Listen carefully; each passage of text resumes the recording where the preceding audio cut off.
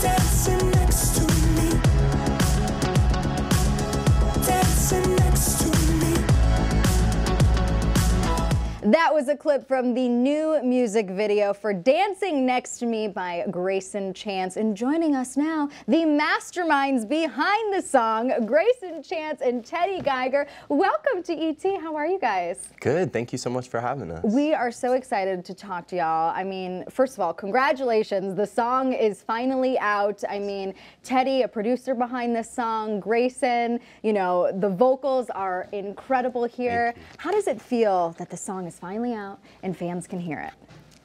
I think it feels, to me, very exciting, and also just, it feels very transformative in a way, because this is coming off of my last record and my last tour, and this is the first single off of this album that Teddy and I have made. And it feels quite crazy for it all to be happening, honestly, because we've been in a studio as I've been touring, like locked up on this. This is the first song we wrote as well that kind of started the whole process. And was there a reason why you wanted to drop this one first to kind of kick off things? Was there anything symbolic about that? There were a lot of discussions over what was going to be first, but this felt like, in many ways, I think it's a good representation of the record and sort of what you can expect in terms of the lyric is really emotional, but obviously the song is a bit more upbeat. Yeah, you can like roll down your windows and drive to that beat at the beginning, like is everything. And so the inspiration behind this song, how would you describe it? Yeah, well, I was coming in, so I think one of the best things about Teddy and I's relationship is, and whether you know this or not, but when I was coming into the studio to work with her in August of last year, I was really a bit uneasy about where I wanted to go for the next record, and I was a bit unsure about how it was kind of all going to come together.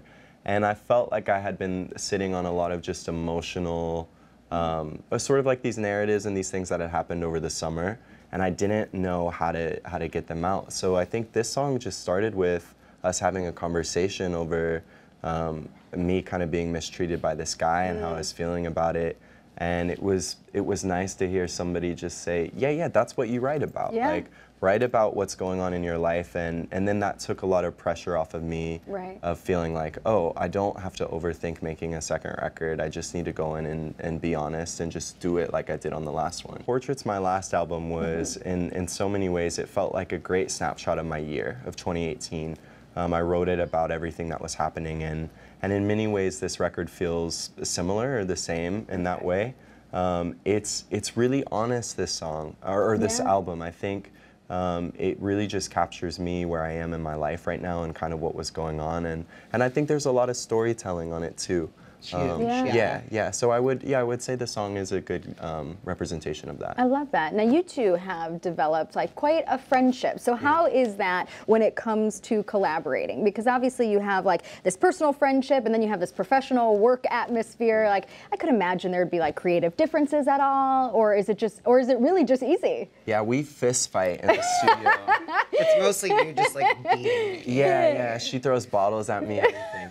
No, I think our friendship is the best part. It probably drives our teams crazy because we're in the studio until God knows how long. It's so fun. Can't get the work done. It's the best when it feels like that, when it it does feel easy and there's friendship, and like I really trust his vision, and like just to be able to work on that together, I don't know, it just feels so special and good.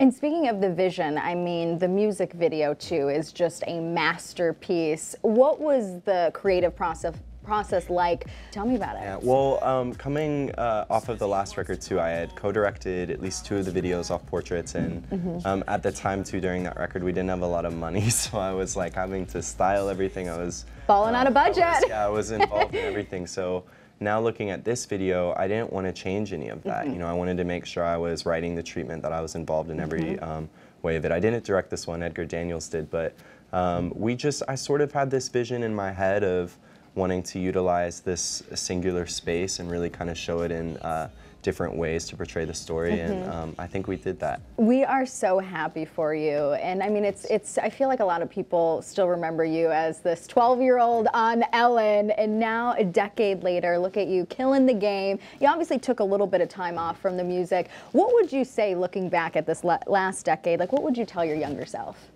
I mean, to just keep going, and also too, what really bonds Teddy and I together is, you know, in many ways our stories are very different, but they do have similar starts, and sort of we've seen so many sides of the industry, both good and bad. Yeah. And I think having that, you know, connection, I remember telling Teddy, we were in New York writing the record, and it was just one of those days where I was looking at you and I was like, I want to do this for the rest of my life, and I hope I'm strong enough, I hope I'm good enough for it.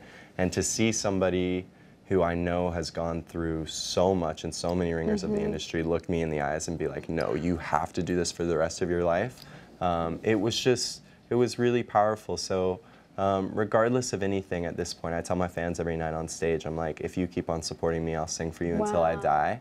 And that's how I feel right now. That is so powerful. And I mean, you can tell just looking at your guys' relationship, it's so much more than a surface level industry type of, you know, partnership and whatnot. So what is next when it comes to the whole album? I mean, do we have a time frame for it? Are we just going to slowly start dropping more and more? Yes, we do. The record is very near completion. Okay.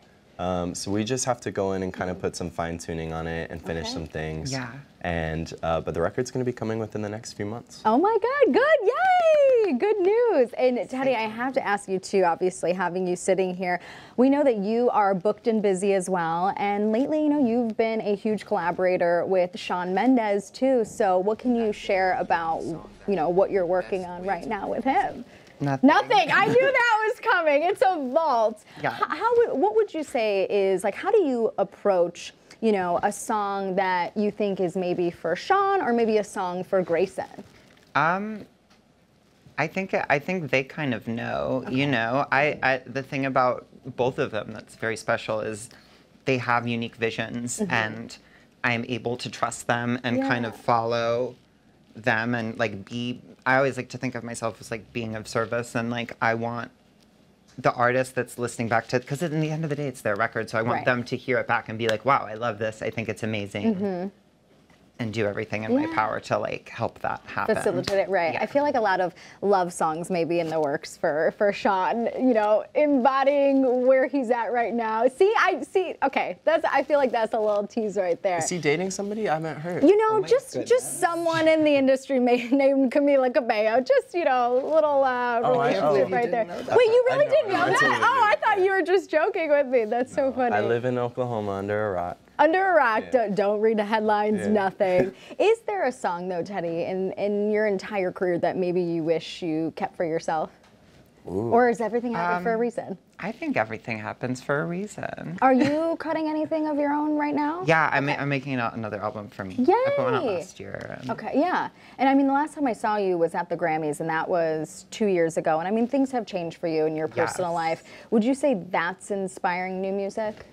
Yeah, I mean, I kind of always have to make music. It's kind of, I think you're this way too. You two are similar, it's in your blood. Greyson Chance, Teddy Geiger, thank you so much for joining us. You guys, Dancing Next to Me is out now. Again, congratulations. Thank you so much, guys. Of course.